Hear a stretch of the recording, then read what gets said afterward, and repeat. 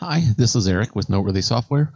I wanted to make a quick video to show how to install new object plugins in Noteworthy Composer 2.75 and how to update your other objects at the same time.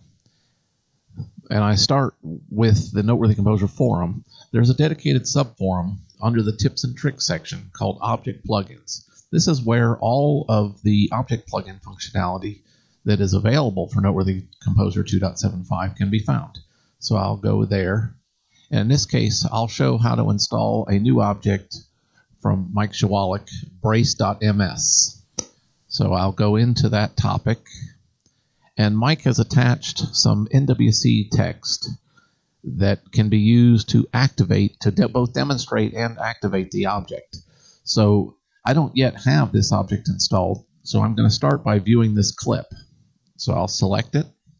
I'll right-click and say Copy, and then I'll go into Noteworthy Composer 2.75, and I'll use Edit, Paste as New File. Now, there's an alert that occurs. You can't see it here. I'll click on it. That shows one unknown user object in this clip. That is the brace.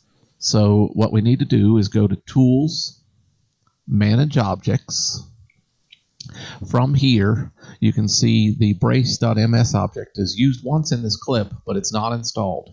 So the way to get it, and the way to check for any updates to your currently installed objects, is to use Online Sync. So if you have any firewalls set up, this needs to connect to the forum and compare all your existing object source code with the forum's version. So you'll need internet access. Press OK here. It's now going through, and all of my objects are up to date, but I have the one new object, brace.ms. So I'm going to double click that. This shows you the source code for the object. Now you don't have to know what this means, but this does give you an opportunity to see what will be added to your object plugin library if you install it. This has looked good, so I'm going to go ahead and click Install. I get a confirmation. I'm going to say OK. And it is now installed, and I can close the Manage Objects, and that functionality will be available. And as you can see, there's now a brace added where the clip has shown how to use the brace inside a lyric. To see the exact details of the brace definition, you can right-click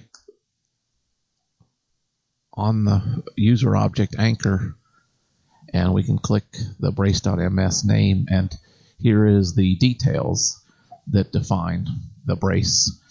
You can check with the brace plugin help documentation to read more. You can use this little question mark, click on any of the items, including the actual name, to learn more about it.